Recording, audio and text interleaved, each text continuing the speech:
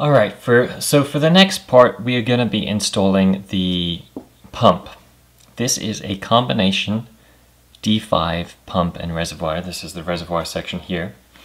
It's going to come in a red box like this. And you're also going to need the uni pump holder. So when you unpack those two boxes, there's going to be a lot of accessories in there. This comes like it is, fortunately. And the first thing we're going to do is to install some fittings on it. The fittings you're going to need are two 90-degree adapters, the remaining adapters, and another two compression fittings. You're also going to need two port extenders. The first thing you're going to do is remove the stop fitting on the side of the pump where there's no other fitting ports.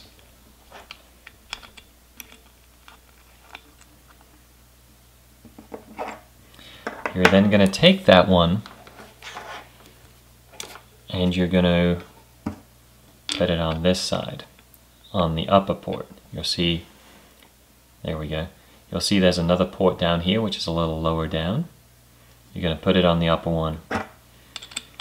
If you've got it right, it's going to sit flush with the surface, and you're going to tighten it using the supplied Allen key that you'll have in one of the boxes. You're then going to take a 90-degree fitting like this, and you're going to mount it into the other port, and then you're going to attach a fitting to it like so.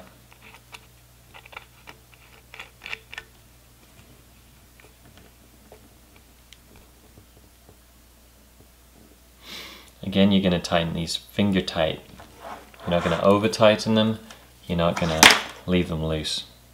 On the other side here, we're going to install an extender, because if you notice, we're going to be installing this, but this won't screw down properly because this port is recessed. So, put that extender port in. Then we add our 90-degree fitting.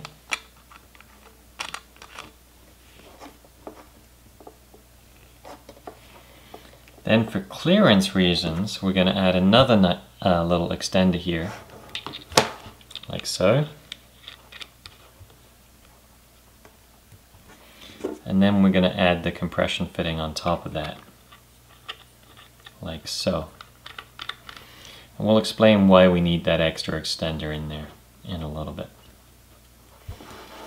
So, should look kind of like those old Texas cacti, you know? So one on kind of either side, EK symbol on the front there. So that's what it should look like. Now we're going to install the mount to the actual D5 itself. So the first thing we're going to do, we're going to dig around in the box of all the accessories that comes with this, and we're going to find these little pieces. They're kind of rubbery on the side. They have a screw thread sticking out one side, and they have a female screw thread on the other. And on the D5 here, there's going to be little threads on the corners, and you're going to screw that in. And you're going to need 4 of these, 1 to each corner. Again, you're just going to make these hand tight. You're not going to over tighten anything.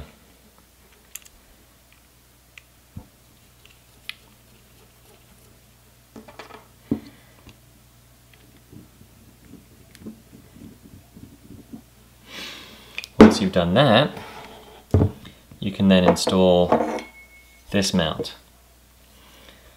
You're going to take the cables and you're going to put it through like so.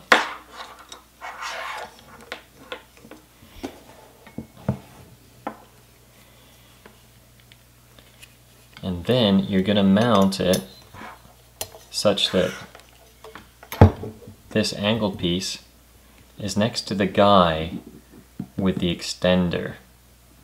Remember, we put two extenders on this side? This is the side that gets that bracket. So I'm going to turn it up like this.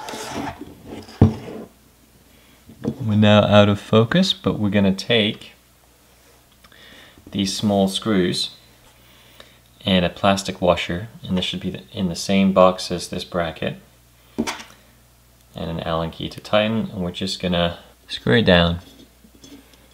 Again, you're not going too tight, just enough to secure it. You do not want to be stripping any threads. So now you should see your 4 screws in there, or just about. That's holding this main pump body onto this bracket here. So the next step is to attach this bracket to the next bracket, which is this guy. And with this bracket there should be 2 screws.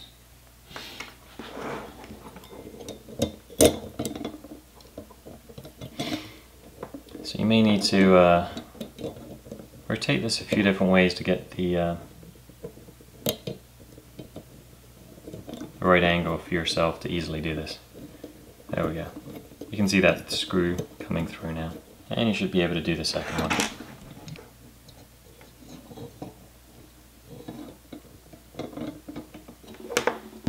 Then you can finish them off with the tool. A little Allen key just to tighten them down. Again, don't tighten them too tight. Okay, so now we've added the brackets to the pump and mounted the fittings to it. The next step is to mount it to the case. So here we have the case with nothing else in it and some of the outer panels removed. Let's put this to the side for now. The first thing we're going to do is remove the motherboard tray. We don't need to do it for this step, but it makes it a little easier for you to see.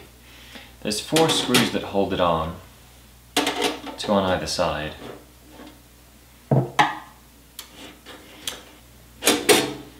Then the motherboard tray lifts out. At this point, if these little brass standoffs aren't put in, you'll need to do that. You don't have to do it right now, but before you put the motherboard on, you're going to need those on there. And we put that to the side. And now we can see a bit more what's going on here in the case. And there's a panel that we need to remove. That's this little cover plate here.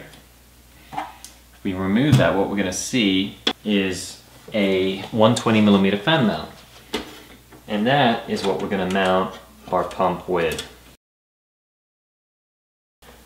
So now that we've removed those 2 pieces, we should be able to mount this quite cleanly.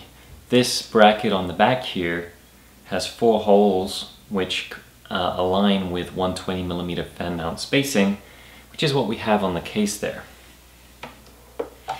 In the box for that, there'll also be some screws, short kind of stubby screws like this, along with matching nuts. Matching nut that you won't be able to see on this quality from this far away. But we're going to use that to secure the bracket through the case wall.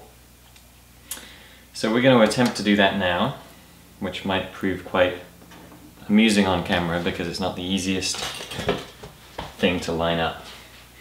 So the way I would do this, first of all you'll dump your wires in out of the way, then you're going to take your screw, put it through the hole.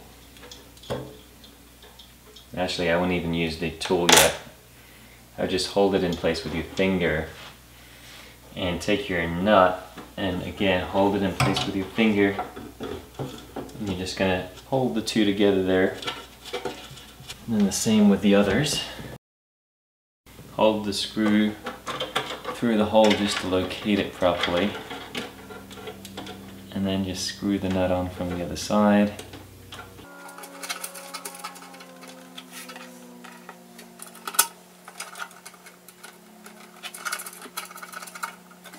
then you're not going to tighten these up until you've gone and put all 4 in. If you have big hands like me, sometimes it can be a little tricky to get in there. And then the best way to tighten it, of course, is to get a wrench or something to hold the nut on the other side. We're going to skip that part. So let's take a little zoom in and show you exactly how that's mounting up.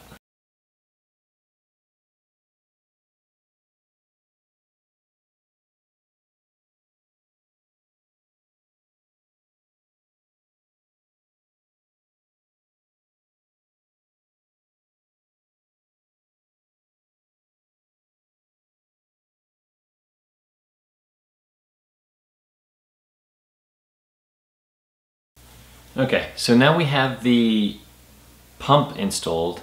This is a great time to go ahead and install your power supply. You'll see back here there is a power supply mount there. And you can install the power supply either way around, it's really your preference. Personally, I like to have the fan at the bottom of the power supply, but like I said, no big deal either way. Once you've installed that with 4 thumb screws in the back, the next thing we need to do is to mount the CPU block to the motherboard. So let's get this case out of the way and take a look at the motherboard.